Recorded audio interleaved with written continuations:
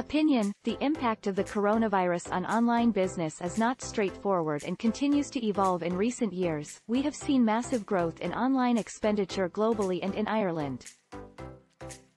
Analysis by Statistica for 2020 valued the Irish online market at over $3 billion, with 70% of purchases from domestic businesses and a penetration rate of 73.5% and rising.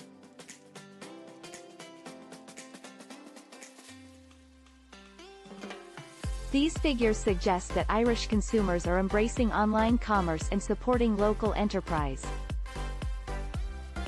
But this was before we entered into the global pandemic we are currently experiencing.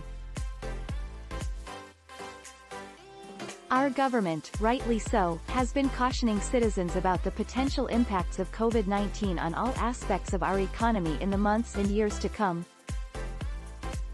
Jobs will be lost and many companies will close their doors, temporarily or permanently.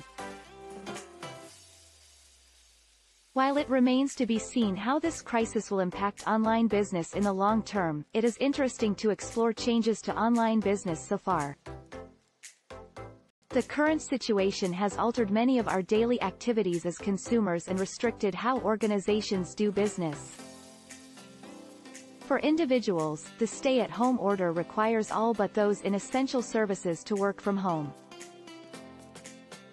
Thanks for watching. Please see description and don't forget to like and subscribe.